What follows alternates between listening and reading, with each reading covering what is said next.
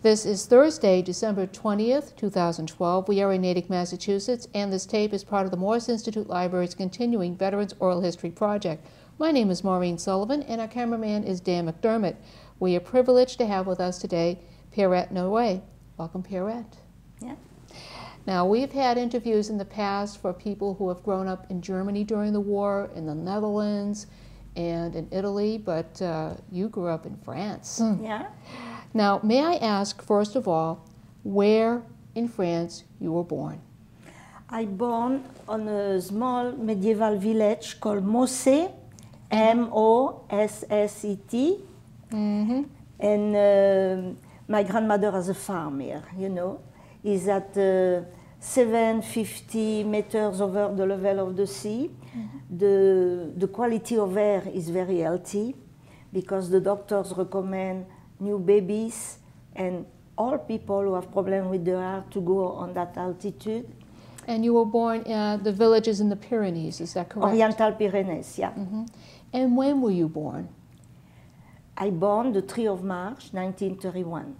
And you were telling me a bit about the night you were born. Yeah, it was. We have a north wind, very healthy wind. It's a very when that wind blow, everybody who has little children, they put the children outside because it's a healthy wind. Mm-hmm. Now, when the wind came from the sea, forget nobody goes out. But it's a very strong. It's a north wind, and it's very strong. And very noisy. Mm-hmm. And I born that night. And the neighbors of my grandmother, they think my mother was screaming because but I born in the morning only at 8 o'clock. And what town do you currently live? Here, in United States. I live in Natick. Mm-hmm. I love Natick. And your marital status? Well, I'm divorced now. Do you have children? Yes, I have 4 sons. Grandchildren? I have 7 grandchildren. Are we going for great-grandchildren? Any great-grandchildren? Oh, no. Not yet? Not yet, no. Because I had the oldest one, they are only boys, and they don't marry very young. What was it like growing up in your village? In France? Yes. Well, I don't grow up on a village where I born. Mm-hmm. I grew up on a town called Perpignan, mm-hmm. who is the capital of the French Catalonia.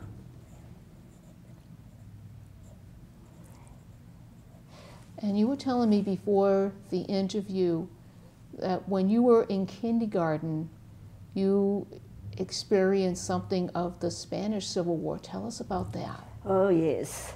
Because the people, they are talking all the time, and they look very anxious, you know. They look sad. And when the children, myself, when I go near of my parents and they are talking with friends, everybody stop talking, you know. And because they stop talking, I want to know why, you know. And I was 5 years old at that time. And I try to listen what they say, and I hear words here and there, you know, Civil War, then the dictator Franco is where I hear his name for the first time, and also the Republicans, they don't want in school, they don't want the children of the Catalans to go in school. That the dictator don't want any Catalan children to go in school. Because the Catalans in Spain, they are the intellectuals in Spain. And Franco don't want anybody who has any instruction. Mm-hmm. He can be a better dictator like that. And we hear about people be shot. And things like that, I hear that. And it's where I hear the name of Garcia Lorca. I remember my mother was crying, and she says to my father, "Oh, guess what? They killed Garcia Lorca." I don't know who he was. And I say, he must be somebody famous, you know. And it's funny, when I start to read, the first things I went is on a dictionary to know if it's Garcia Lorca, and I don't found it. I had to wait when I was 15 to know he was a poet, and he was killed by the army of Franco by the back. Ooh. Oh, they are like that. They don't kill people on the front, always on the back. You know, it was horrible. And I hear that. I was just a kid, and I start to feel the Civil War is something very, very bad, you know. But I don't know exactly what it was. Then I hear airplanes, they are coming, and they bomb the Catalans of Spain. And at that moment, I had a aunt who had to go to the hospital because she put a piece of reef on her eye. And she has my cousin, who was 4 years younger than me. And my cousin says, why do people, they go together and talking like that? But at her age, she don't speak French yet, you know, because the first language you have is Catalan. And I said to her in Catalan, because, you know, they are killing people. What do you mean? Because my uncle, her father, and my other uncles, they go hunting on the fall. You know, they kill rabbits and then we eat them. And she says, oh, they kill people like the rabbits? And I say, yes. And she starts to cry. And my mother says, why she cry? I say, because I told her they kill people on a war. No, you don't have to talk about the war. And here, I don't talk anymore. And then she says, when they are killing people, my little cousin always, she asks me questions, you know. And I say, oh, why we don't play with the dolls? It will be better, you know. And by the way, actually, she's 4 years younger than me. And we write to each other every 2 weeks. I say to everybody, it was my little sister, you know. But anyway, she says, you think my father will be killed? And I say, no, your father will not be killed. But then they went to the war. And the first time I know about that, by then, I was 8 years old, almost 9. It was in 1939. And at that moment, we see men putting papers on the corner of every street. And people who pass by, they are reading that paper. And I say, why they read that paper? But they put too high for me to read, you know.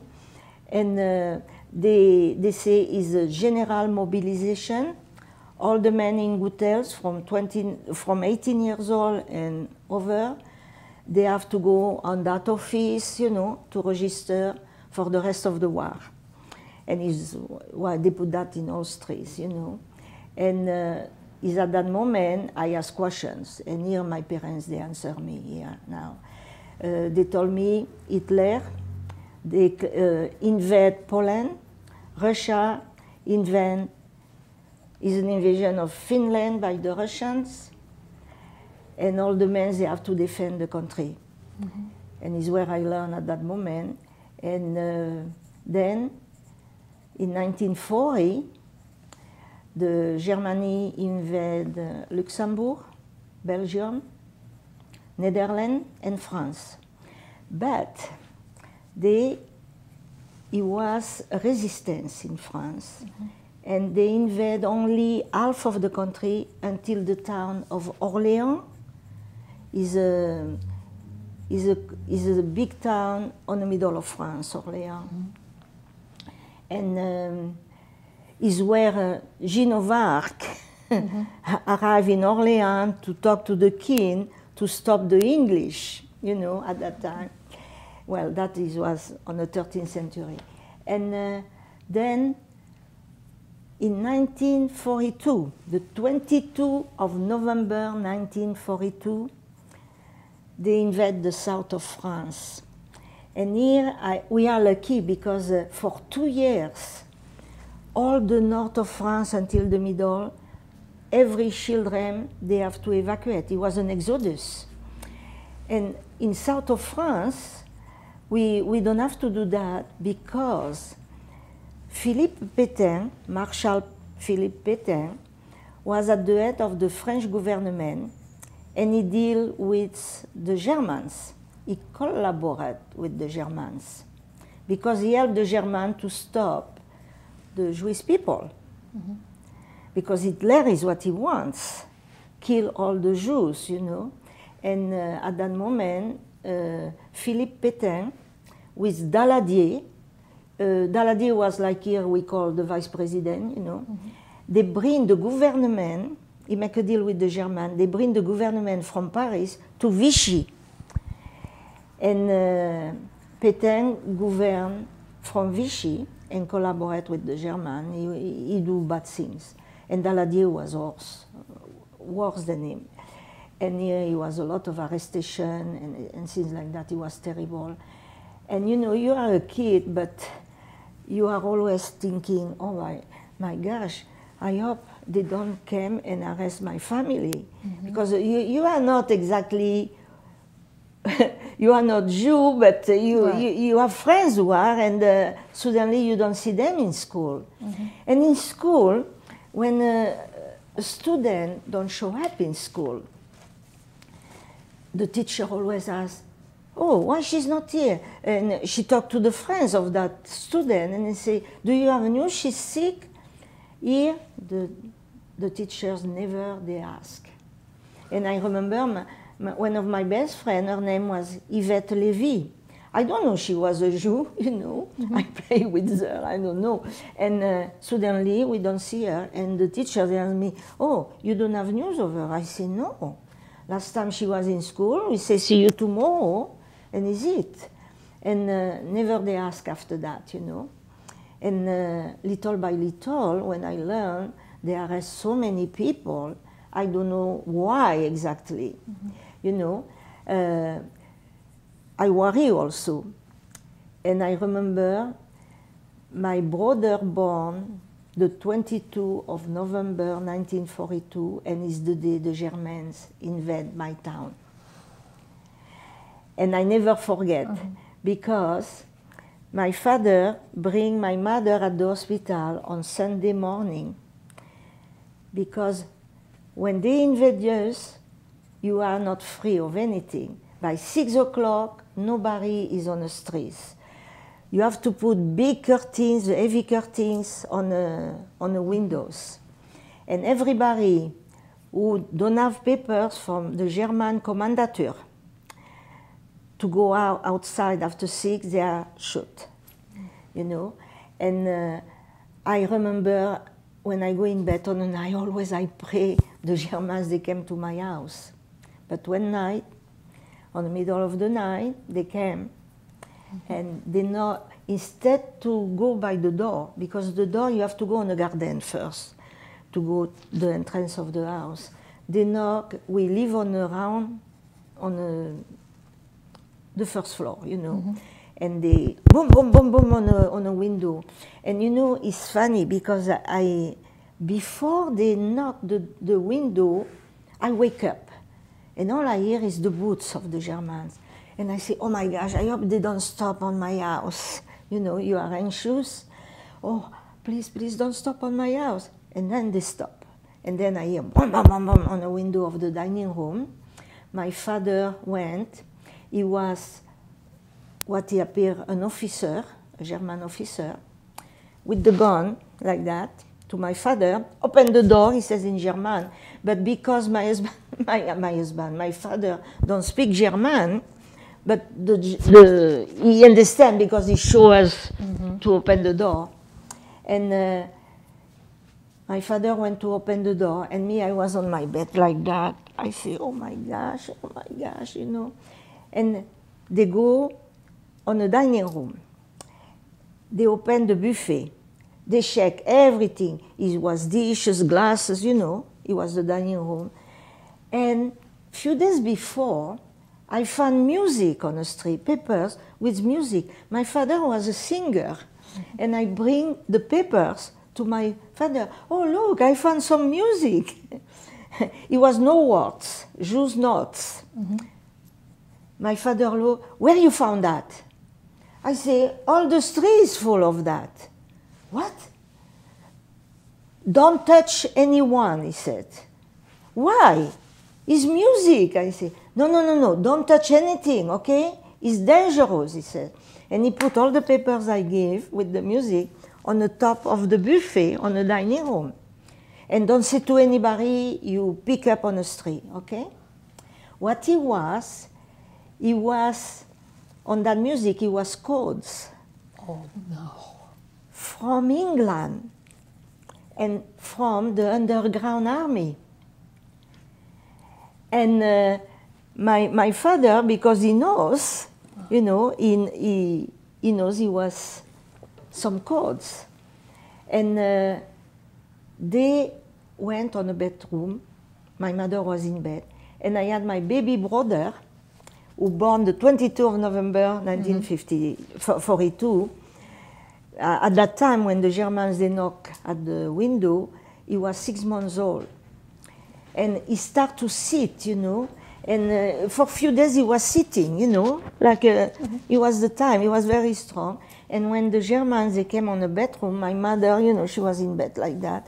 And the baby was looking, and here they opened the wardrobe, they put all the things we have, you know, towels, everything, all on the floor. We don't know what they are looking for. And then, always with the gun on the head of my father, they told him to open one door at the entrance. And we call that place, because we put all the stuff, it's like the basement, but it was at the same level than the apartment. And here, my parents, before, when the war was coming, they had a cafe hotel. And they sold the cafe hotel because just before the war, because my uncle was living in Morocco, asked my father if he wanted to buy a piece of land with orange trees. My father, he grew up with vineyards, horses, and he studied the fruit trees. And the family of my grandfather, my grandmother, they have orchards. And he knows, he knows how to take care of that. And my uncle, who was in Morocco, asked my father, that is a good deal. They sell that for nothing. It's only oranges, orange trees, I mean. And came to Morocco, and he says to my mother, sold the cafe hotel, because when I come back, we will move to Morocco. But then, it was the declaration of war, and here he has to stay to go to the war, and is where he had the accident. Well, anyway, at that time, what I was saying now. All right, the Germans were going through your wardrobe. Yeah. Right. And then they put the gun on the head. Oh, never they leave. Always the officer was like that to my father. They say, now we see everything. Oh, they came on my bedroom. And you know, on the winter, you have, we call edredon. It's something to keep warm. It's full of feathers. And it's big, you know. And it's very warm. With one of the soldiers who are with the officer, they go like that to know if there's anything on that. And then where I have my clothes, you know, on the wardrobe, they remove everything, they check under the bed, they check everything. I was very scared. And then they bring my father at the door. At the entrance of the house is a big place like that room here. And then it was that door we call the cellar, because we put all the stuff we don't need, you know. And because they have glasses from the hotel, because they have a cafe hotel, they bring those glasses, perhaps the family will need, but they put here, you know. But because one of my uncle was a good hunter for wild pigs, he need a gun who go far, because if you shoot a pig not too far from you, you know, and he's not killed, you are killed, because they are very, very strong. They are worse than a bull, eh? And my uncle says to my father, long time ago, you know, he said, I will need the gun you have from your father from the First World War, because it will be nice when I go hunting with my friends for the wild pigs. And one of those guns was one of the boxes with the glass, because he don't want any of my cousins on me to use a gun, you know. They hide. What happens, where was the gun, was the last box on the ground. And then it was 3 boxes full of glass. Well, they open the first one, is glass. Then the second one, they move, the ear is glass.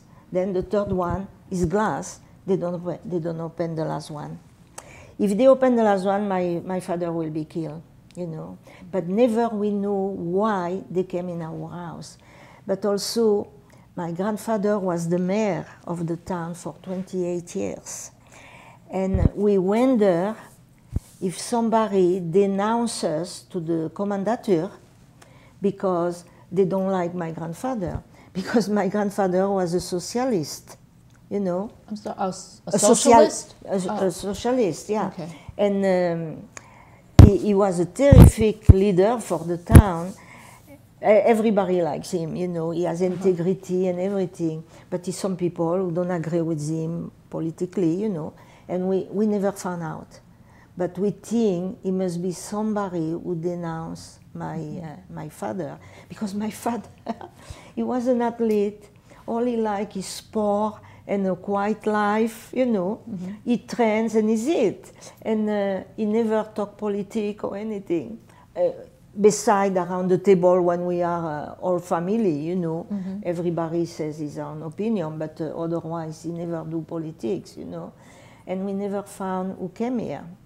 And here, just after that, it was a decree on a town. You say decree in English? Degree. A decree. A decree, yeah. Who say all the children below the age of 17, they have to leave the town. And at that moment, we had to go to the mountains where I born. Because here the Germans, they will not come on a small village on the top of the mountain, you know. And we went to my grandmother, and here we meet all the family, because my uncle has 5 kids. I have the sister of my mother as the little girl. I say she's my sister, you know.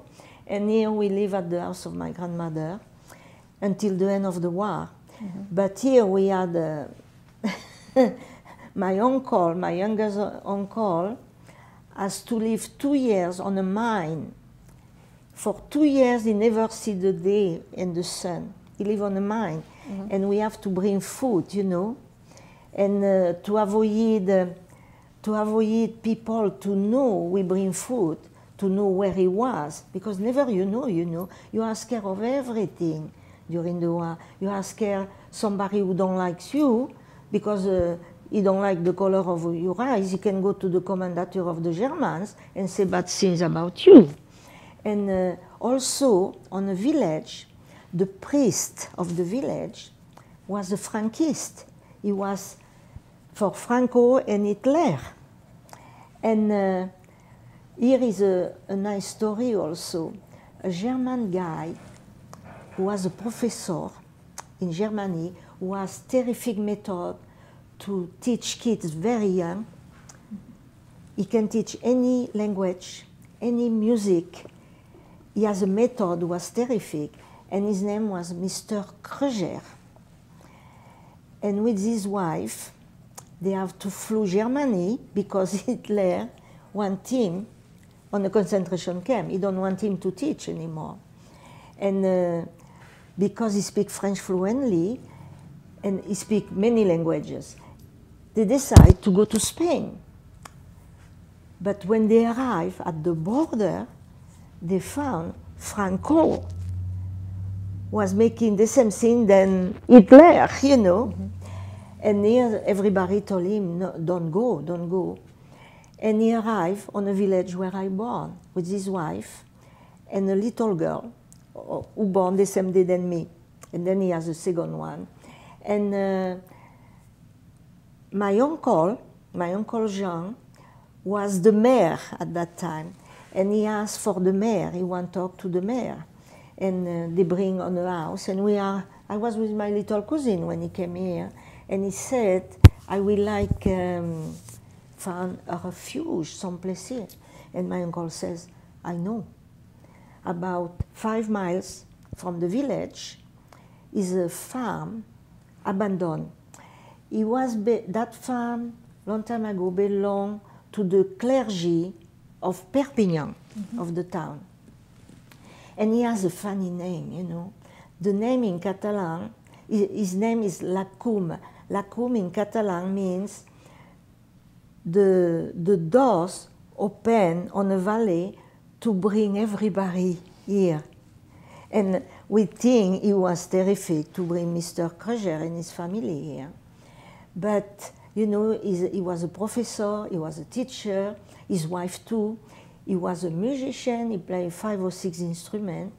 After a few months, they fixed the place, because the place was very old. With his wife, by themselves, they fixed the place. Then he asked my uncle if he can have young kids where he can teach here, you know, and orphans, you know, who don't have any chance. And my uncle sent him to Perpignan on a place called La Miséricorde. Is where all the abandoned kids, they are sheltered, you know, with nuns. And here they bring those kids because everybody has to evacuate, you know, all the children. They bring the kids on a la coum, and here he teach the kids all the languages he know. He teach them good education, you know. And what is funny, actually, the children of people of my age, they still go into la coum. It's like now, in French we say, auberge is a inn, auberge de la jeunesse, of the youth, a inn for the youth. And they write a magnificent book about that. It's called La Coum.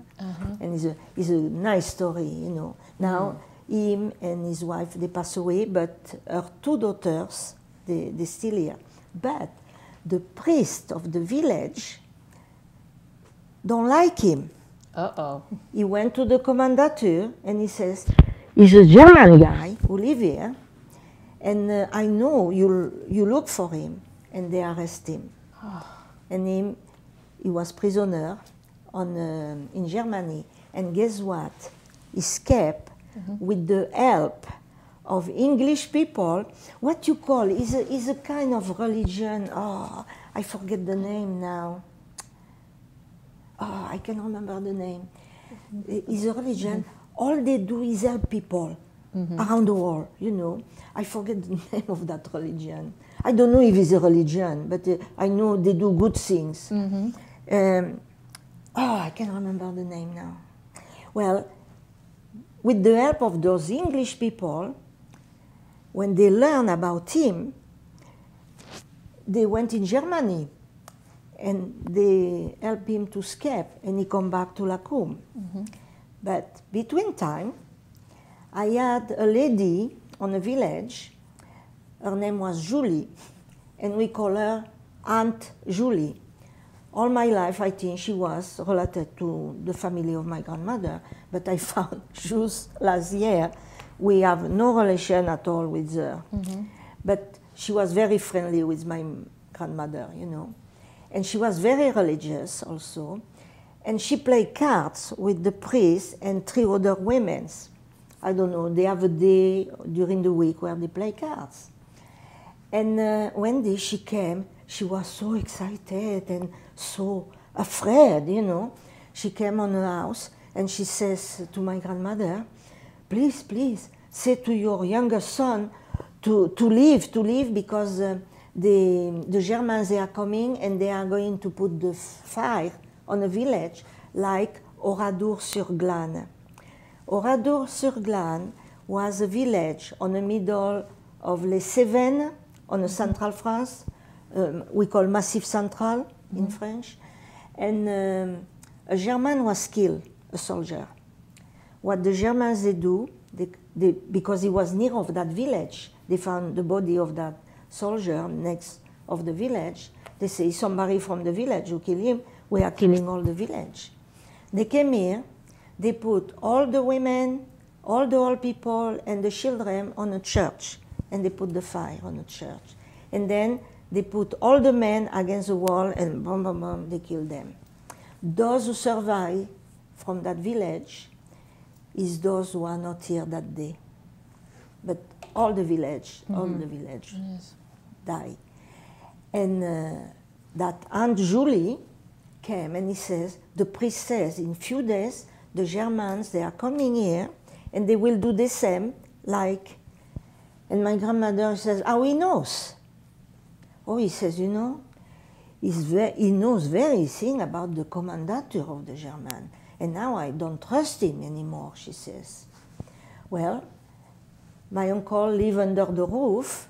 He was very athletic, you know. In case the German arrive, because they take all the men first, you know, they will, he can jump from roof to roof and go to the mountain, you know.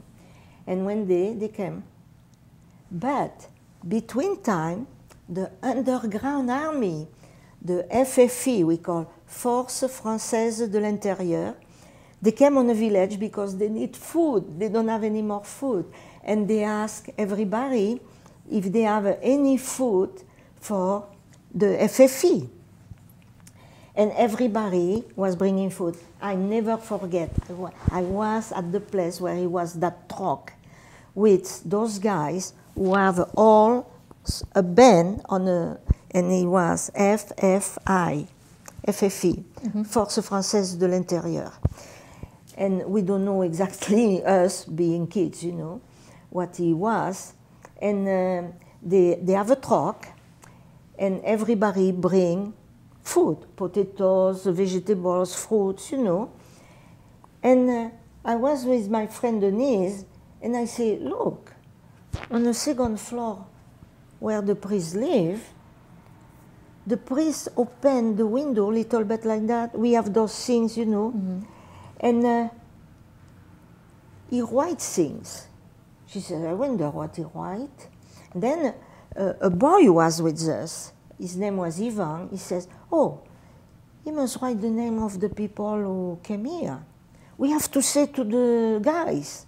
And he went. And he says, is the priest here? I think he write the name of everybody who bring food to you. Well, two of those guys, they knock the door, but he don't open the door. They broke the door. They go inside the house. They went upstairs, and here he was right. The kid was right. He write the name of everybody who bring food for the FFI. But, you know, you imagine a priest, he will have he will have a cross over his bed, because in France, everybody put a cross over the bed, you know. Right. No, he has two portraits of Hitler and Mussolini. And at that moment, the two guys who went in, they bring him out, and by the window, they threw the thing. The village was, they don't believe, you know, and they took with them. They took the priest with them. Apparently, we found out they judged him, and they condemned him, and somebody says, I think he was condemned to die.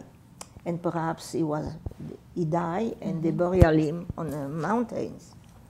But now, I found, last year, one of the daughters of Monsieur Kruger, she says they don't kill him. They let him go by himself, and they don't want to hear about him anymore.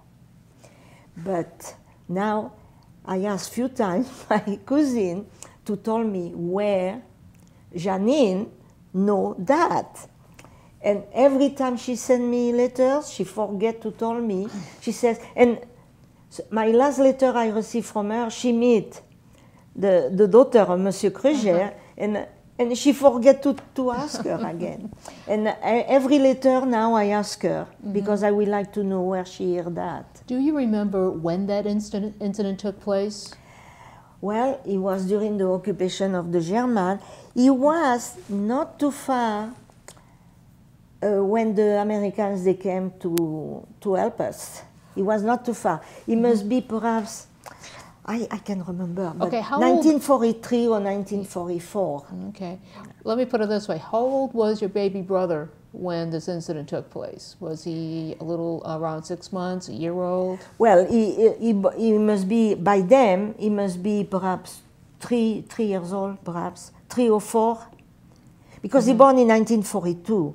Right. And that happens perhaps 44, perhaps 44? 2 years Okay. old. All right, 44. I remember when the day the Germans they came, and they asked for the priest, but the priest was not here because the FFE they took him. Yeah. And they asked people, and all the men of the village they are gone, but one, Camille Monsieur. I remember him. He was a prisoner of war, and then because he was so sick, they told him to go back. And here he says, I have enough. He stay here, and when the Germans ask him questions, he play deaf and mute, you know. He play like if he was, and they don't bother anymore with him. But when they left, they came in bicycle, and they have, I don't know how you call in English, mitrailleuse? Mitrailleuse is something who go far away, you know, pa, pa, pa, pa, pa, pa, pa, you know. And they have that on a bike, and when they are leaving, they turn to look at the village, and they see some people on the mountains moving, and they start to shoot here. And I had 3 friends. Well, they are older than us. They are 18, 19 years old, you know. And my uncle, Aimé, was with them, and they start to shoot, and they are on the back of the rock. And I'm sure on that rock is still the bullets. Because one of the guys, he was 18, he was so scared, he peed on his pants, you know. And, but it was a terrible moment, because when we hear the firing from the Germans, my mother put us under a bed. Stay on the bed, under the bed, don't move, don't move. But yeah, my baby brother, we have to tell him not to move, and it was difficult, you know, because he don't understand. But I remember that day, it was terrible. And I remember when we bring food to my uncle, he's in a mine called Carmo, but it's far away. And my mother, usually at 5 o'clock in the morning, was bringing the food and got the bag on a tree because the animals, they don't go. And after a while, they decided it will be better if it was us, the kids, you know, to bring, because we never know, you know. And I remember bringing the fruit on that tree a few times, and my grandmother told me, if everybody asks you where you are going, she gave me a pot where you can put milk. You go on a farm, buy some milk, you know, she told me. And it's funny because my cousin René was doing that also, and his sister Jacqueline, we are the same age, she was doing that. And they don't remember that. I say, how come? How come they can remember when we bring the food to my uncle and hang up the bag on a tree? They say, I don't remember. But now is a plaque on that mine. They put a plaque of all people who hide here, you know. And my cousin went this summer. She went, it was you know, an anniversary or something like that. And she went when they put that plaque. And he's a doctor. I know him. And he was hide on that place. He's still in life, him. Right. He lives in Prades, yeah. And Dr. Goujon, he was his name. And I said to my cousin, I would like more information by him, ask him. But she forget to tell me. I have to write to her tomorrow. I will remind her about that also. Just a matter of clarification. During the war, your uncles, were they in the resistance, or were they? Yeah, after the war, yeah. when the Germans invaded us and we lost the war against the Germans, all the people come back, but they go on underground army. The majority go on underground army. And your father stayed with your family? Yeah, my father stayed. Well, he's still working during the invasion of the Germans because he was on a place where he was a bookkeeper on that place during the war because his accident. And then after the war, they keep him, the Germans, they keep him here also because, you know, we can buy food with money only. We have to have special cards with coupons, you know, and it's by division. The babies, they are, the coupons, they are the letter E. Me, I was G2, and then is G3, those who are 14, 15, you know. And the coupons for food, they are more precious than money, because if you lose your coupons, you don't have food, you know. And the Germans, they keep my father on that office with other people. They are a little bit like prisoners in some ways. The difference, he can come home every day, you know, and to distribute the coupons. But he was very, very bad.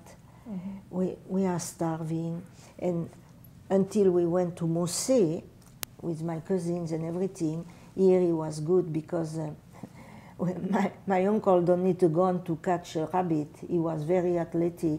He ran more fast than rabbits sometimes, you know.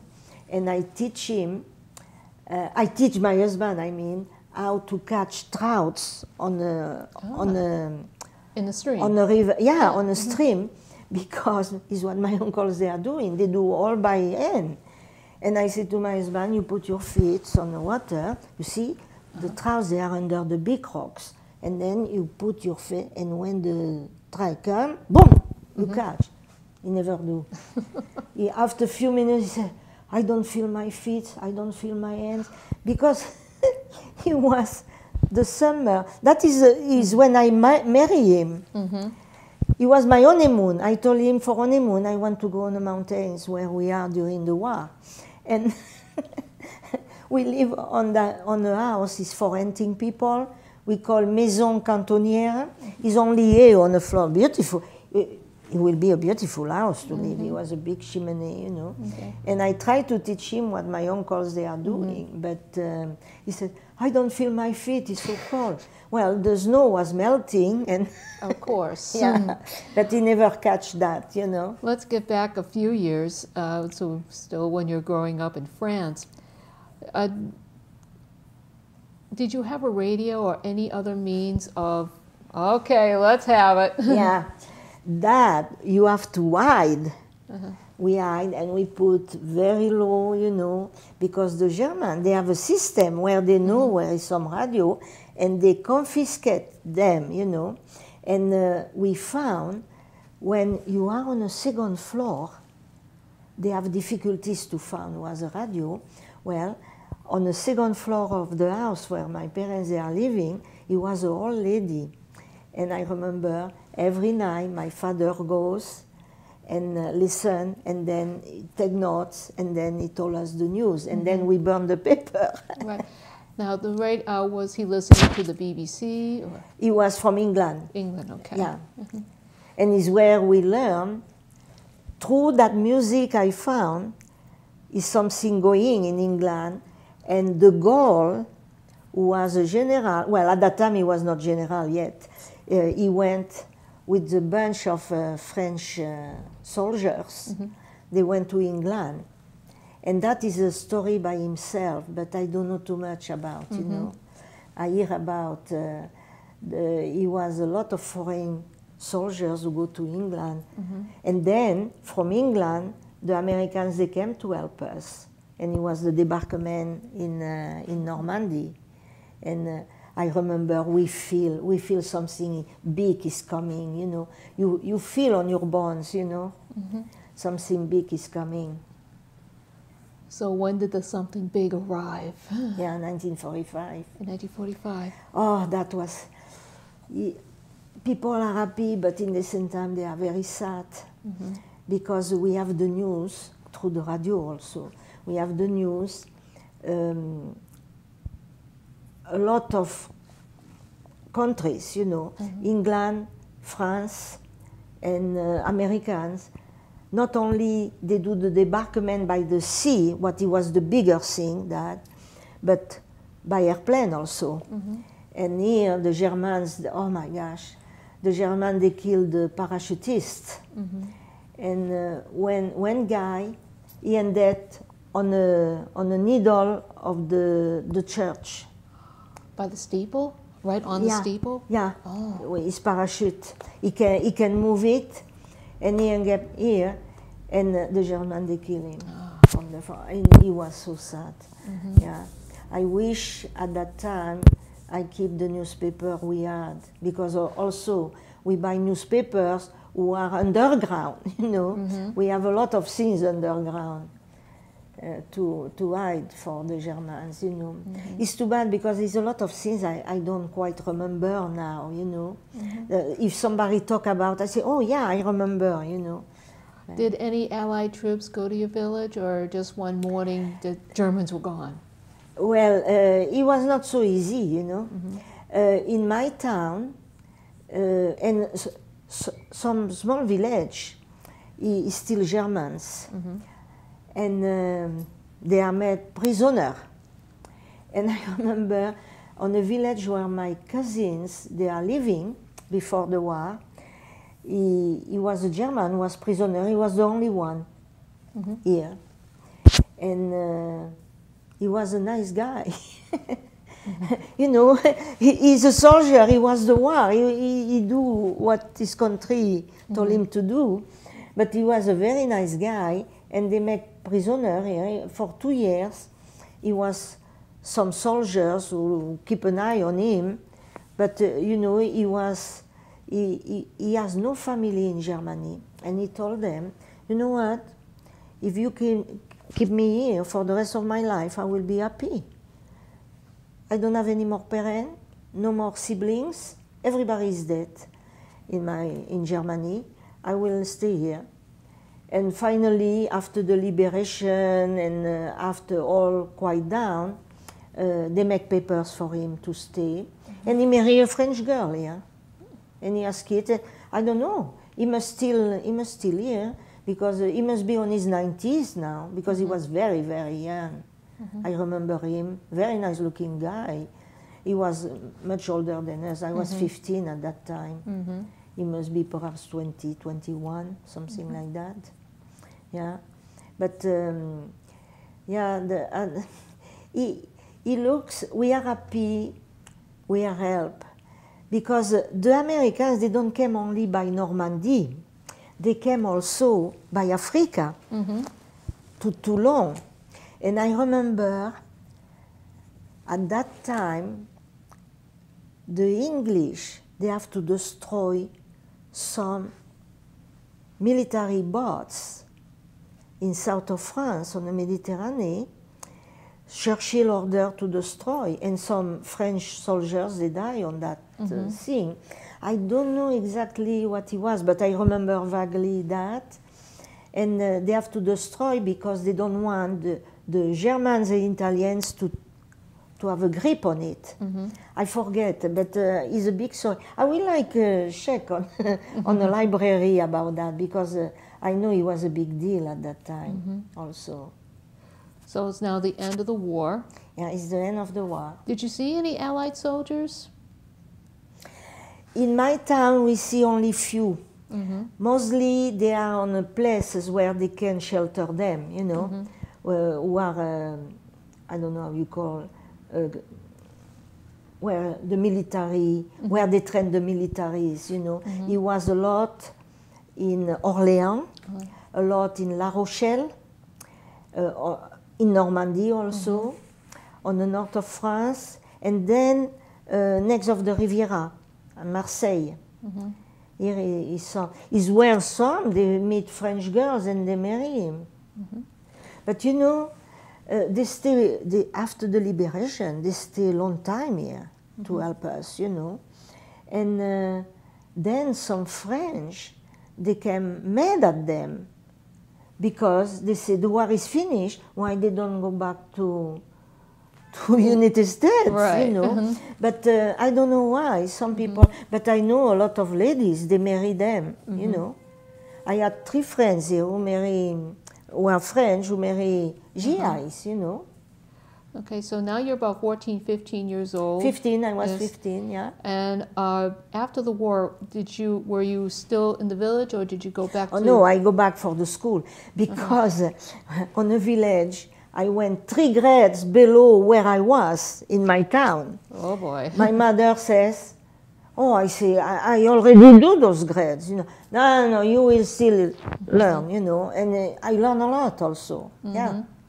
I remember it was nice because I feel good because I was better than the kids of 3 years younger, you know.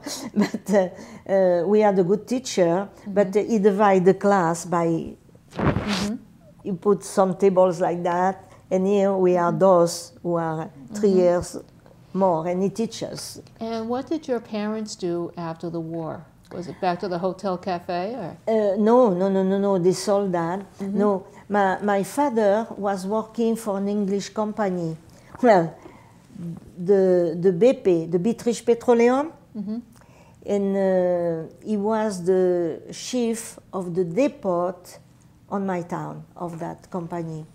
The one who put so many oil in in the Gulf of Mexico. Oh, British Petroleum. Yeah. Okay.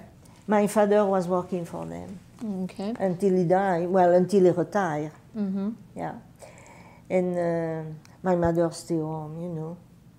And then I went back in school. I went back in college. And then my mother was, she liked to be in charge of everything. She was very bossy. She was very smart. And she wanted me to study something she likes, but I don't, you know. And she says she registered me for all the contests for jobs after college, you know. She wanted me to work on a bank. She wanted me to work on a post office, because at that time, all those things, they are related with the government. And when you grow old, you have a good pension. And she was thinking that way. But me, I was not thinking that way at all. Me, in school, I do very well on sports, you know, and I do basketball. And after college, some club asked me if I work in basketball for them, and I do that. And all my life was around basketball. I do fencing also at that time, but basketball. And guess what? It was in I can remember now. I forget dates now. Oh.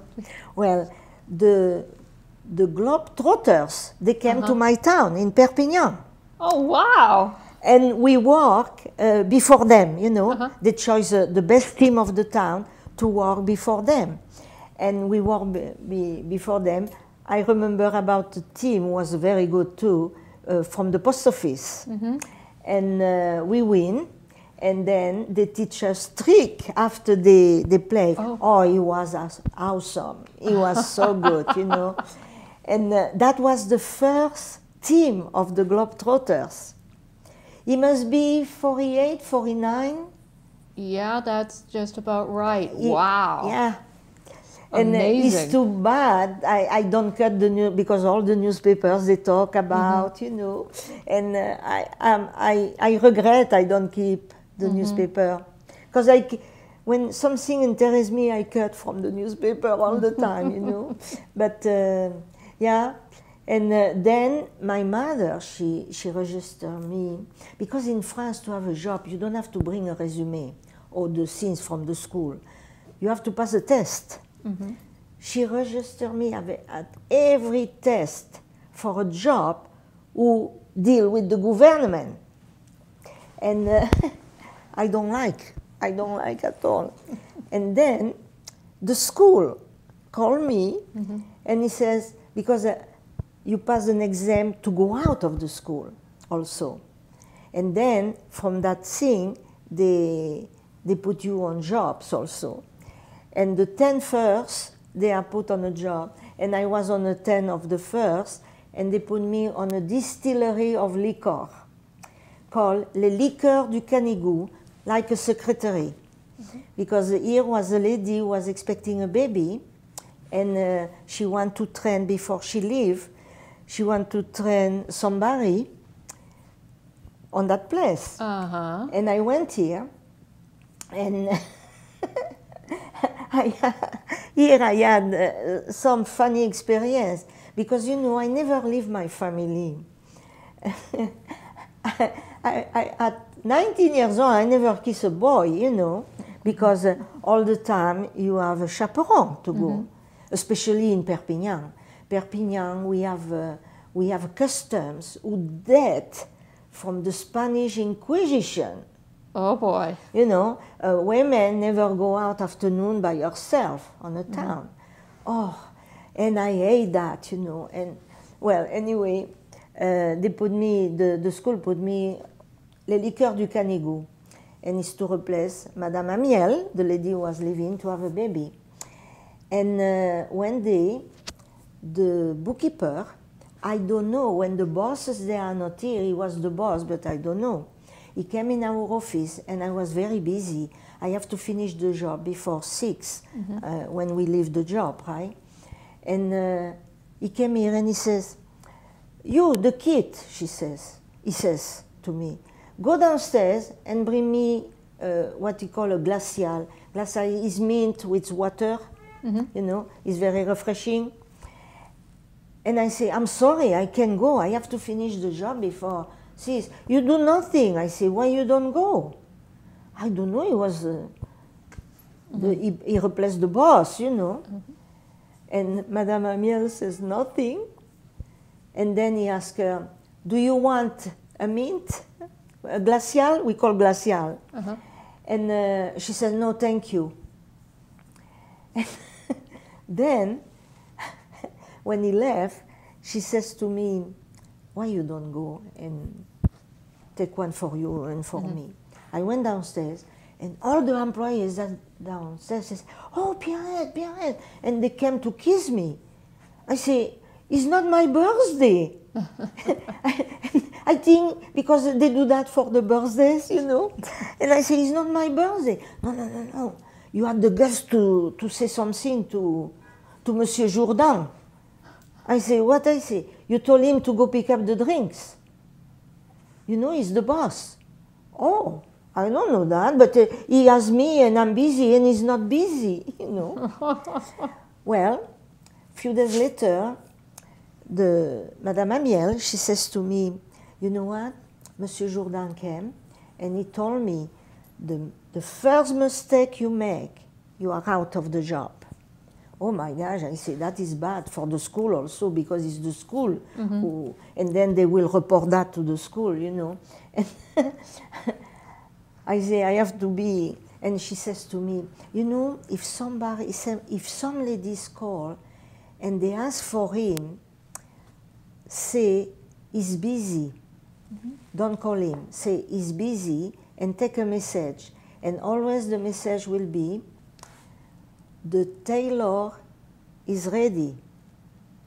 "Okay," I say.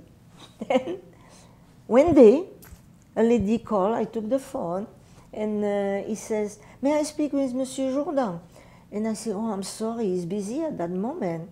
I repeat what the lady told me to do. And she said, "Oh, can you tell him the tailor is ready?" I say, "Sure." And when he go out of his office, I told him, "Monsieur Jourdan, somebody call and they say your tailor is ready." But every week it was something like that. I say, "How many tailors?" I know he dressed good, that guy, but I say, "Well, how many tailors he fix or buy, you know?" And one day I went on his office to pick up a file, because the people who deliver because it's a distillery of liquor. They deliver liquor, they deliver jelly, because they make the jelly with the fruits also, and syrups.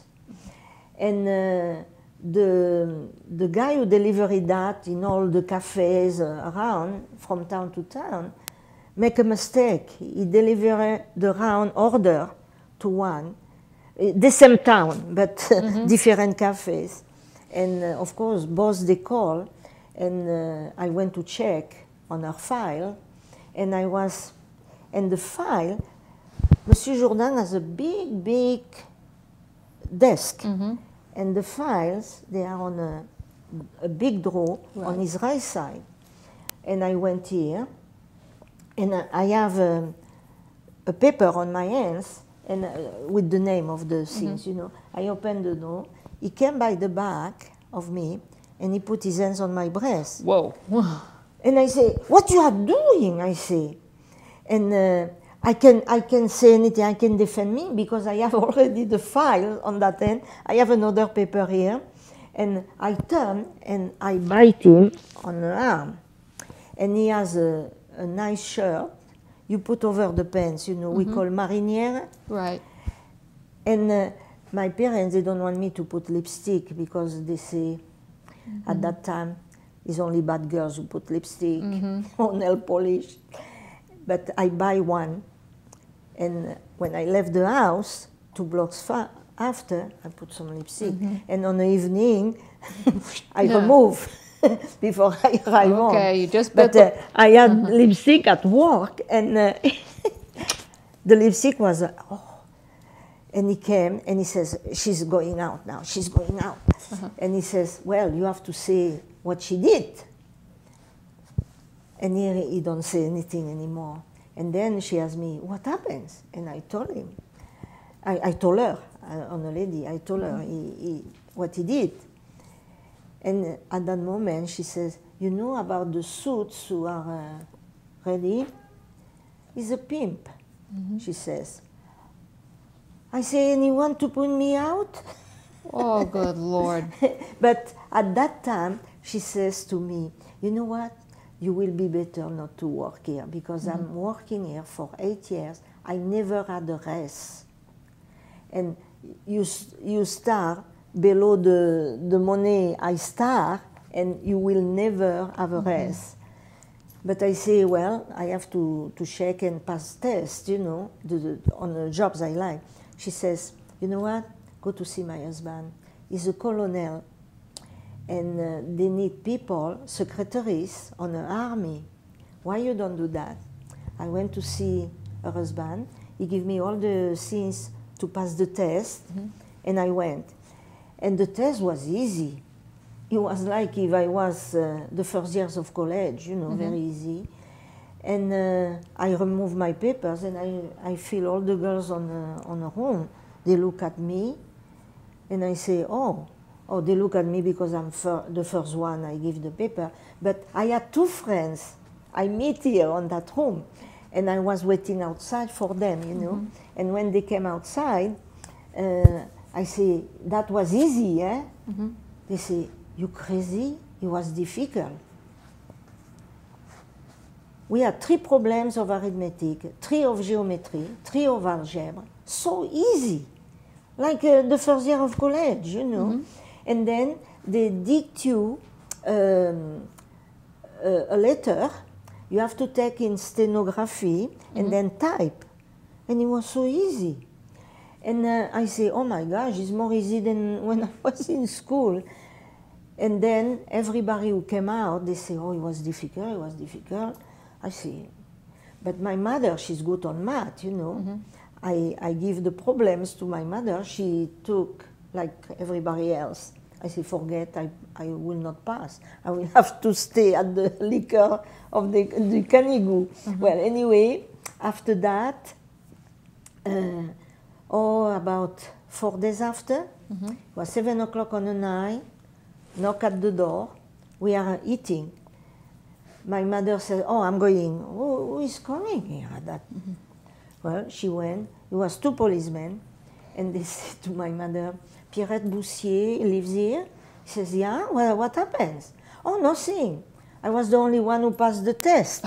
Wow. I had the job, but I had 2 days to go in Paris. And here my parents, oh my gosh, you are two living alone. And my father says, talk only to people with uniforms. I don't know why he said that, because in my town, he was a policeman. Everybody know he was married, and he has so many mistresses. Of course, he has a uniform. And I was thinking, my father doesn't know. But I went to Paris, and 2 days. My mother think in Paris it must be cold. She gave me blankets and everything. I have 2 big suits, you know, and I can carry them. I arrived in Paris. It was strike, general strike. Nothing was working. Just the military trucks and the taxis. No electricity, no gas, no transportation, nothing. It was 1952. The 2 of December 1952, I arrived in Paris and nothing working. I arrived at the station, I carry my suits, and here the policemen, they say, next, next. And those suits, they are so heavy. And they say next for the taxi also. Well, a taxi, when it was my turn, the taxi arrived. I opened the door, I put my raincoat, my pocketbook on the back seat. I turned to take the thing, but they are heavy, you know. I push one, the taxi was gone. Oh, no. And I say, oh my gosh. I said to the policeman, where he went? Well, I don't want to stay more than 3 minutes. And I look, and the taxi went further, the guy went out, and I recognized the guy. I'm glad, you know, I waved, and he told me to come. When he found I was pushing the 2 things, he came to help me. And I say, I almost had a heart attack because my pocketbook and I had my salary of a month on my pocketbook, and I left on your back seat. You crazy, you are in Paris, you don't do that. And he asked me where I'm going. I say, Rue Saint-Dominique. It was the Ministry of the War, and I went here. And they affect me on a 6th bureau. Is a bureau who was managing the affairs of what you call Vietnam. We call Indochina. And I start to work here. And here, every 3 months, you can pass an exam, and your salary go 3,000 francs. It was francs at that time, you know. I don't know how much it was, the dollar at that time. I was not involved with dollars at that time. And every 3 months, I pass a test, I had a good salary. And the second day, I meet my husband, not knowing he will be my husband. He was doing his military service, and they put him in charge of the mess of the officers. And by then, when I went to the mess of the officers, after a few months, I was a lieutenant, but you know, working only on the office. I never do anything like the army, you know. And we married. After he finished the military, he has to do 18 months because we still have problems with the Vietnam, you know. We call Indochina, and he has to do, instead of 1 year, 18 months, and then we marry when he come back. And when was that? That was in 1953. Okay. So you're a nice young couple in France, and what happens next? Next, okay, first of all, on my wedding, we planned the wedding. Then, 2 weeks before the wedding, you have to go to the city hall to know if the papers, they are fine, if their name is quite nice and blah, blah, blah. My maiden name was Boussier, like here, Noe is the name of my husband, Noe with an accent, Boussier at the end, the E with an accent. They forget the accent on my birth certificate. And the lady at the city hall says, Miss Boussy? I say, no, my name is Boussier. Well, they forget an accent. I say, put it. No, that is an act for the civil thing. Well, no, you have to call back. You have to call back where you born, meaning Mossé, the small village, and they rectify that. Okay, I call immediately, and guess what? It took 1 month, and 2 weeks after that, I was going to be married. I have to change the date, you know. I'm glad it's not like in America, where they make big weddings. In France, it's family and friends, easygoing, you know. You call them or you send a letter, I'm going to be married. It's not the big fuss like here, you know. And I'm glad of that. And when we chose another date, it was good. And guess what? My father was a singer. That day we chose was singing on the front of the Pope in Italy. And he says, I'm going to cancel. I say, no. It's unique that, you know. When you will go sing on the front of the Pope again, you know, that he was just that day. And we decide, my mother was happy, I say that, you know, because she wanted to go with my father in Italy, you know. And then when we are, when we do the wedding, an uncle of my husband replaced my father, and then the next day we went to south of France, and here we make like a second wedding with the family. We are 101, and it was really fun because at that time we are already married, you know. It was really fun. And then my father can go to, he went to sing on the front of the Pope, you know. And then I have to live in Paris, where my husband took the business of his father, because they bring him in Paris when he doing his military service, because his father passed away. And in France, the oldest boy, when a father died, came the chief of the family. And he was doing his military service. They say, you have to go where your family is. And they sent him in Paris. And they put him on the army, and I don't know how you say that in English, anti-aérien. Is the things who shoot the airplanes, you know. I don't know how you call it in English. Anti-aircraft. Anti-aircraft, yes. Anti-aircraft. He was that. He don't learn too much about that, but then they put him in Paris because his father passed away, and is where I met him because I was going to eat at the mess of the officers. Right. And they put him maître d' here. And the first time I talked to him is for a complaint also, because we are coming and they put you on the tables, they are filled. You try to go on a table where is only 4 people because it will be more easy, you know, it's filled more fast. And it's some tables of 12 people. And just that day I was on a table of, it was 3 ladies already, and I was alone, he put me on that table. And then they serve grapes for dessert. And me, I came, it was in September, my family has vineyards. And the grapes, you eat the grapes very ripe, you know, very juicy.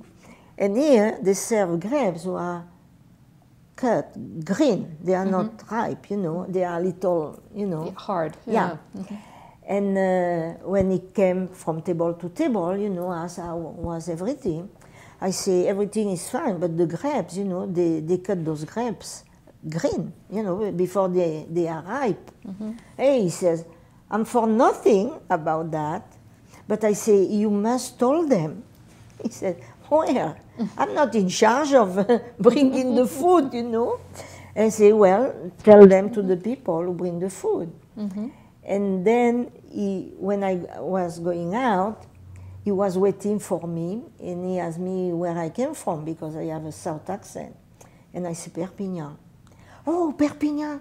Oh, my father would like to retire in Perpignan. Oh, why? I know it's a beautiful town, but how? He says, because the temperatures on the winter, they are always nice. the more low you can go is 18 degrees, and he's fine, you know. And well, he never went because he passed away, but I never met him. And after the military service, my husband took the factory, he directed the factory of his father, you know. Now, how long were you in Paris? 5 years. And what happened after that? I came in America. And what were the circumstances? The circumstance, the older sister of my husband married an American who came in this country at 6 months old from Ireland. Jimmy was Irish. And they are living in Cambridge. And when my husband was the director of the factory of his father, and grandfather also, his grandfather he was not his real grandfather, he was the second husband of his grandmother. Right. But they call him grandfather because he's the only one they know, you know. But he was not the father of his father. And he invented the staples. Oh, really? Yeah. His name was Charpentier, his last name. And he invented the staple, and he has the brevet of invention, and went to the French government to tell them that is good, is going to revolutionize the offices. The French government said, no, they don't want. He sell to the Americans. The Americans, they give a lot of money for him. He opened his own factory, and also he was fixing sewing machines, typewriter. That guy was fantastic, you know. He knows about, he loved mechanics and things like that. And at that time, the typewriter is the ones, you know, the old ones. And sewing machines where you push the thing, nothing electric, you know. And he has 60 people working on a factory. And when he died, it was a scandal because 3 ladies, they came on his burial, nobody knows them. They say, who are those ladies? They are so young. Who are they? And he was on almost in his 80s. I think he died 78, 79. And here his ladies are about 28, 30 years old. And somebody of the family says, we have to ask how they know him. He was my lover. And the 3, they don't know each other either. And when the grandmother heard that, she fainted. We have to bring her to the hospital. Oh, dear. Yeah. But anyway, that is on the family. Nobody talk about anymore because everybody passed away, you know. But it was funny.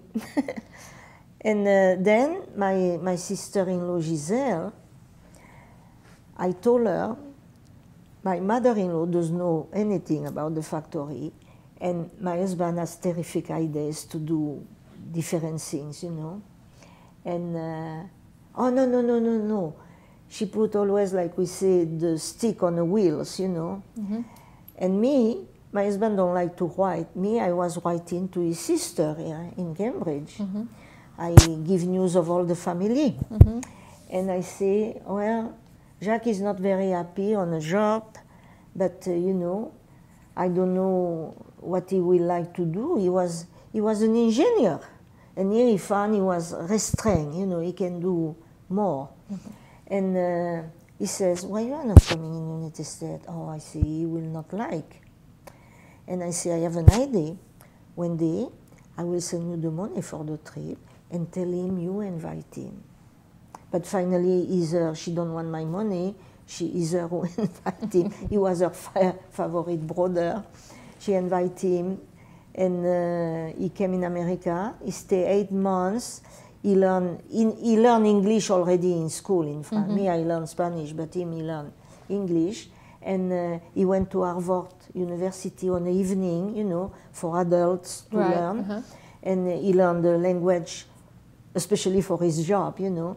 And he became an engineer in Melrose in a company called Filter Corporation. They do filters. teeny filters, huge filters. They do everything like that, and they give him a contract for 2 years. And I say, oh, for 2 years is fine. I will learn English, you know. But I never did. I learn English because I'm here and people around me speak English. I wish I went on a school for that, you know. And I try with books, yeah. And I read a lot in English. I understand, when I read, I understand everything. If it's a word I never hear, I write it. But when I speak, I need lessons on phonetic. I don't have a good ear for sounds, you know. So now you're in the United States. Yeah. It's ostensibly on a 2-year contract with the husband. Yeah. And you're living in Melrose. No, we live in Malden. He works in Malden. Melrose. Okay. Well, he took Malden, the apartment, because in Paris we live in one room. Bigger than that one, but we live one room. And since they have to destroy those buildings where we are living, because they did since the Middle Age. But at the bottom of those buildings is we are on a Jewish neighborhood in Paris. It's called 4e arrondissement, and it's all the Jewish businesses. And they are on the bottom of all the buildings. But the town of the city of Paris found they are insalubre, they are not healthy, those business, those buildings, and they want to destroy completely.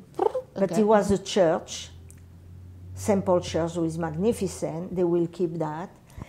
But all the businesses on the bottom of every building, they are against that because it was a good neighborhood, you know.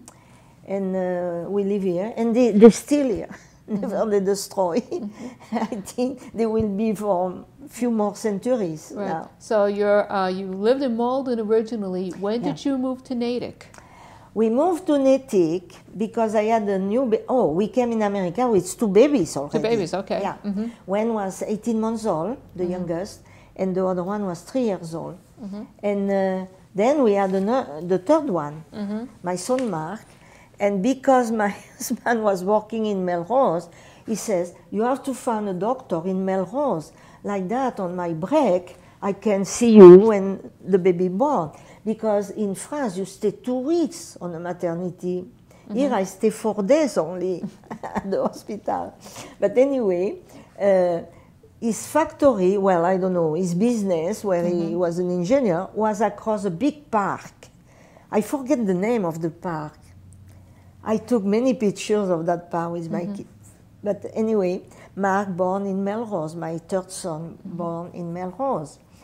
And in France, you bring the babies outside every day, you know. And I had a carriage. We live on those houses, American house, where they have a porch on every floor. It's 3 floors. A triple-decker. Yeah, a triple-deck. And the owner was Italian. And he understands Spanish. At the beginning, I can speak Spanish with him. And he has a girl, the oldest girl was 14 years old. And if I have to go to buy something, you know, she was my babysitter. And I left the carriage on a porch on the ground floor where the owner of the house was living. And I asked him, he said, yeah.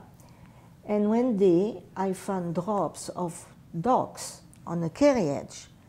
I was bringing the baby. Oh, no. I had to go upstairs. I have to clean everything and disinfect everything. The next day, same thing. And that for a full week. I came mad. I say, I don't know who is that dog, but I will find. But he was not a dog.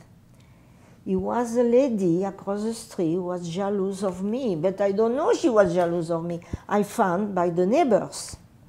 But because I don't speak English, you know, I don't talk too much with the neighbors. And I talk with those who can speak French or Spanish. It was a lady on the street. She speaks French, a little bit, but very little. And then when the owner who speaks little bit Spanish, and I found it was a lady who do that, and I catch her doing it. And here I say to my husband, I take the kids, I'm going back to France. At that time, because we start in United States, like newlywed with 2 kids. We have to buy all the furniture for the apartment because we put a lot of money on that.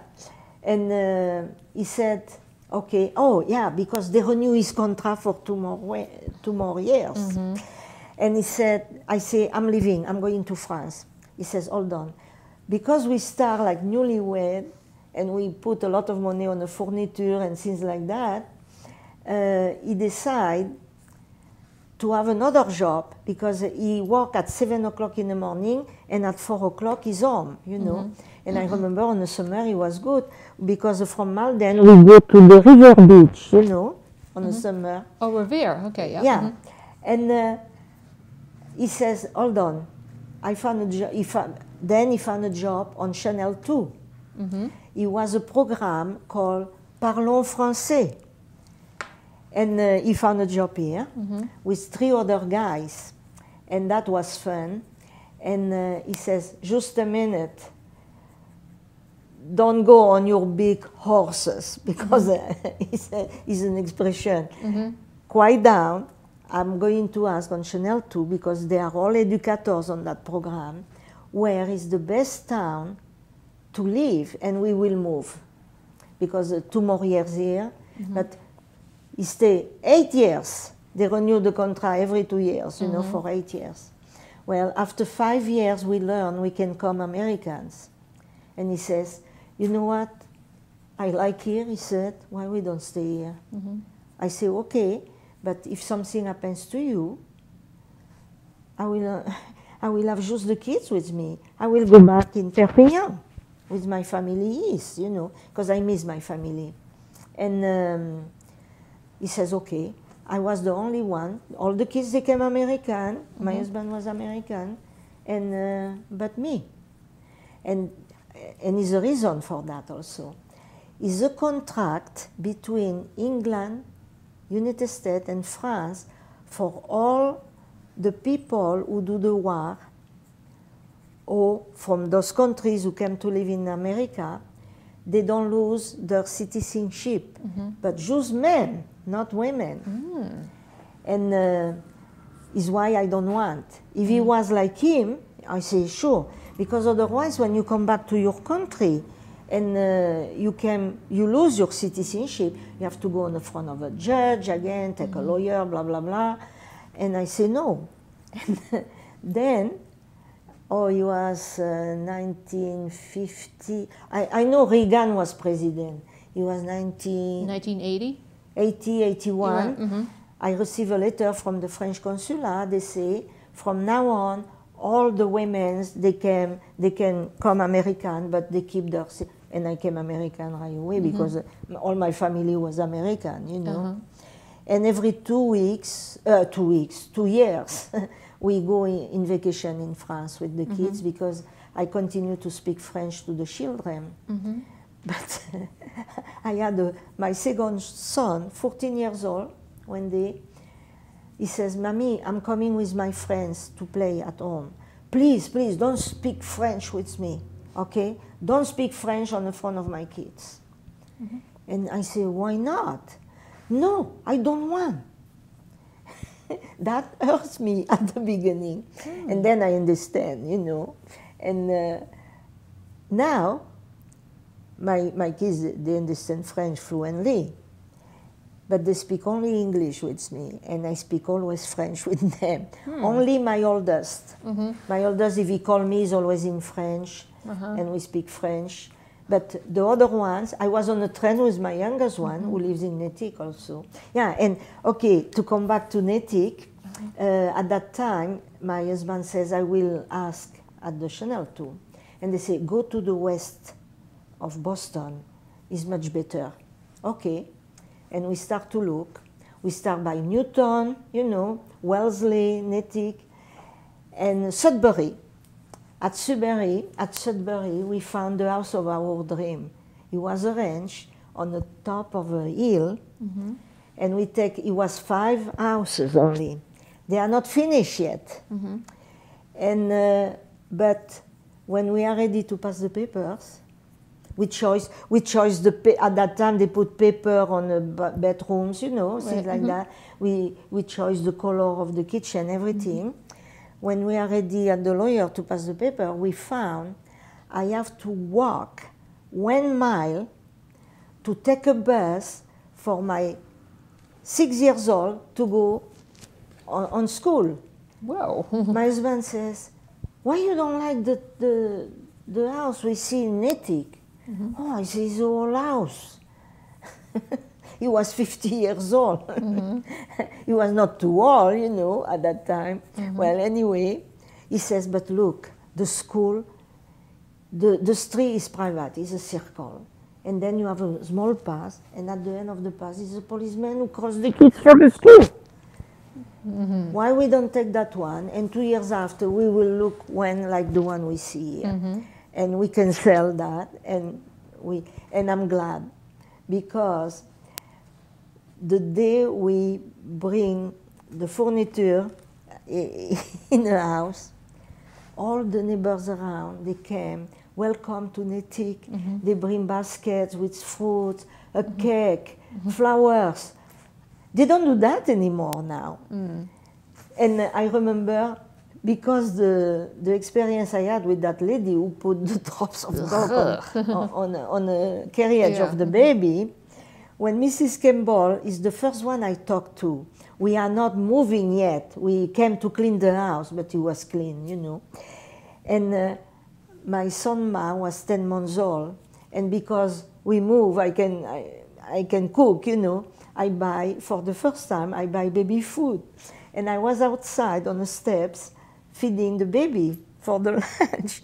And I see Mrs. Campbell 2 houses down, but he's like that.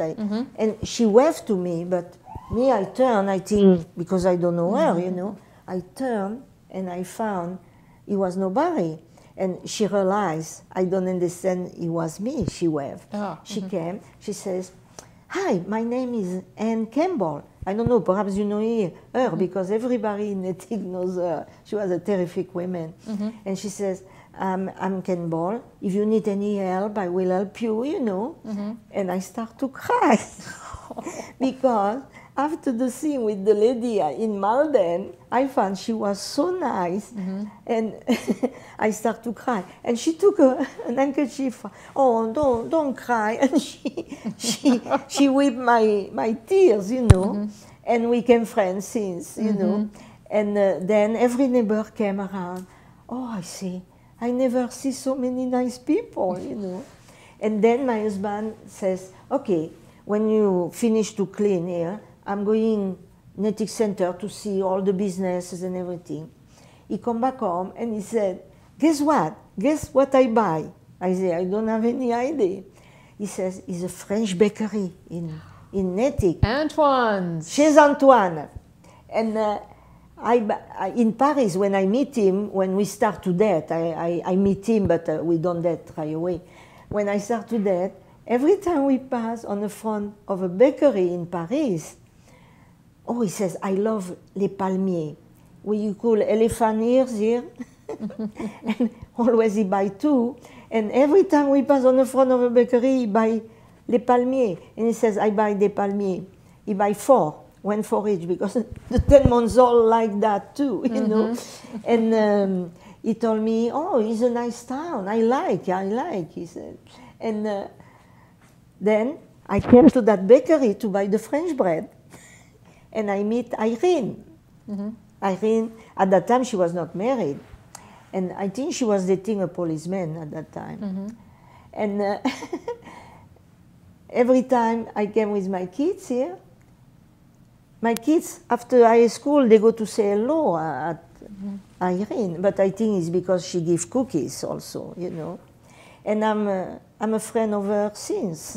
But now she had a stroke 5 years ago. And yeah, I bring her to a restaurant yesterday because she loves people. She like to be around with people, you know. And her husband don't put her outside, never.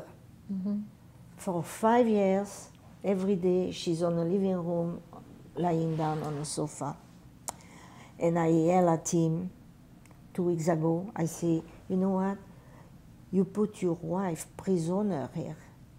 Because she loves people, you don't bring any pain. Oh, because she don't want. And I say, why you don't want? Well, to please him, because I think he don't want me to go out. Mm-hmm. And I told him, you know what? I wish I call her brothers. And he called me yesterday. He says, oh, I accept to go in a restaurant with you and Irene. I say, fine.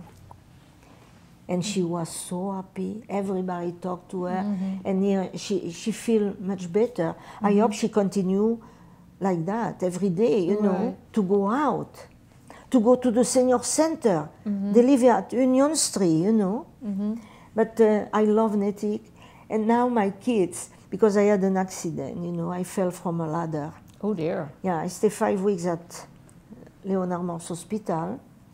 That was 8 years ago. Mm-hmm. And it's why I walk with the cane. Mm-hmm. But they told me I will never walk again. And you see, it's good to walk with the cane. Mm-hmm. I feel good now. Yeah. But I'm going to be 82 years old, and that is tough. Mm-hmm. Because on my mind I can do everything, but my body don't follow, you know. Mm-hmm. That is the problem when you grow old. But anyway, and also I had a lot of friends who died, and a lot who moved to Florida. Mm-hmm. They want me to go to Florida. I say no. I love Natick. If I have to die, I will die in Natick. I love Natick. Okay.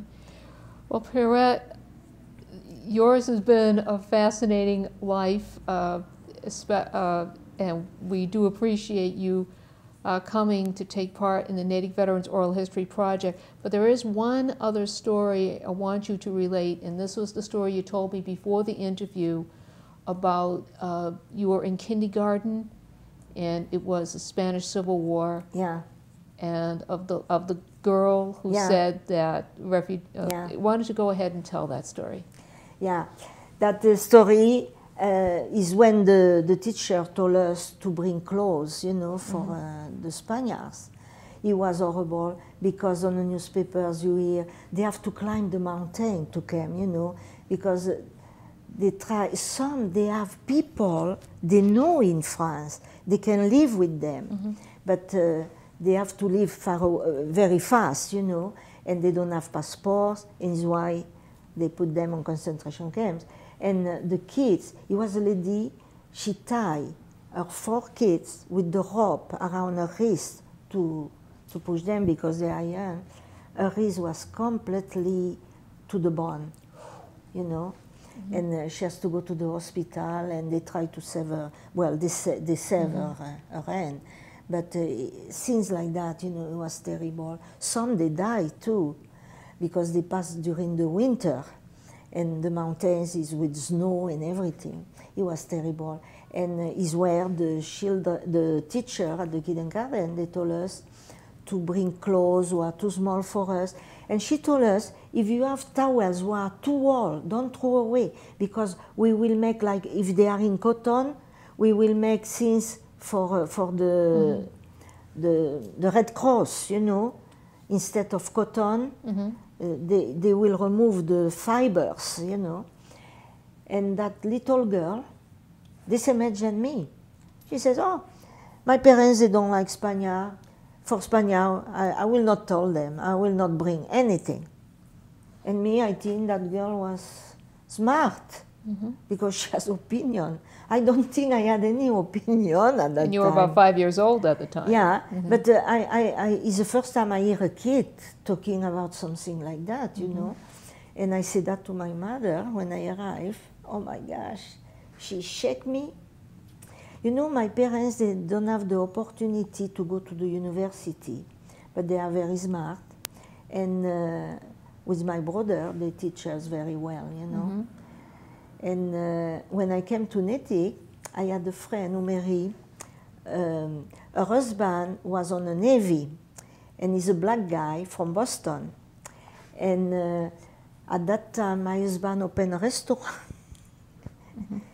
He opened a restaurant in Boston at Berkeley Street called Maître Jacques. And he was working here with Lucien Robert, who was a terrific chef. and he teach my husband how to cook and everything. And then Monsieur Robert was a terrific guy, but he was lazy, and half of the time he don't come to work. And everybody on the restaurant says, why you split the money with him? You can have your own restaurant. Well, they opened their own restaurant. Cool. But to come back to the story of the girl, my parents, they told me when somebody is suffering, you don't ask anything, you help them, you know. And I remember I cried a lot that day. I feel bad, I feel very bad. And I was thinking that girl was smart, and now I realize, it's the first time I realize people who don't like other people. Because in my family, everybody likes everybody. We kiss all the time. And when my aunt came with my cousin, they don't send any letter. We don't have telephones, you know. We don't send any letter or anything. They came. We are so happy. It was a surprise, you know. And I love those things. And it's the first time I found is a racial, what you call it? People who don't like people. They are racists. It's the first time I learned about that. Right. I don't know anything about that before, you know. And, but my parents and my brother, they teach us very well. My brother, he born premature because when he born, the 22 of November is the day the Germans invade my town. But few weeks before, we see some Germans also on the town. Say something going to happen here. And we have to pick up all food you need before 6 o'clock. After 6 o'clock, is a curfew, you can go out. And my mother says, oh my gosh, it's almost 6 o'clock, I forget to go pick up the milk. And she ran, she don't see, it was a trench, the Germans, they make on the sidewalk. She fell on it, it was 8 feet down. Oh dear. She was pregnant of 7 months. My brother born the next day. And she can go out of that. And she called help. But you know, when I came in America, I found the word help is terrific. Because you say in one time, help. In French, you say, au secours, it's so long. But help, you can help right away. You know, I found it was a terrific word. But anyway, my mother called, au secours. And she was lucky. Is a guy who was looking for his cat, and he hear her. And he says, what you are doing here? He says, I fell. He went on his house, he bring a ladder like that, she climbed. She don't broke anything. Well, that's good. But my baby brother born the next day. And no news, because my father, she had contraction all night, but I don't know that, you know, I learned later on. But my father, he says, it's better I bring you at the hospital now. And I went to church because it was a Sunday. And when I come back, my mother was not home. And my father says, no, I bring her to the hospital. And why? She's sick? Because I don't know anything also. I was almost 12, I don't know anything. And my brother born that day. And what is very strange, the Germans, every baby who born, you have to bring a birth certificate of the father of the kid, the grandfather, and the great-grandfather to know if they are not Jews, you know. Well, my father took his bike, went where he born, and he bring the certificates and give to the commandature. And here he found his grandfather, my great-grandfather, born the 22 of November, 1842, 10 o'clock on the night, and my brother too. Pierrette Noe, I talk too much, I'm sorry. No, that's been fascinating, and we thank you so much for Thank you. Okay.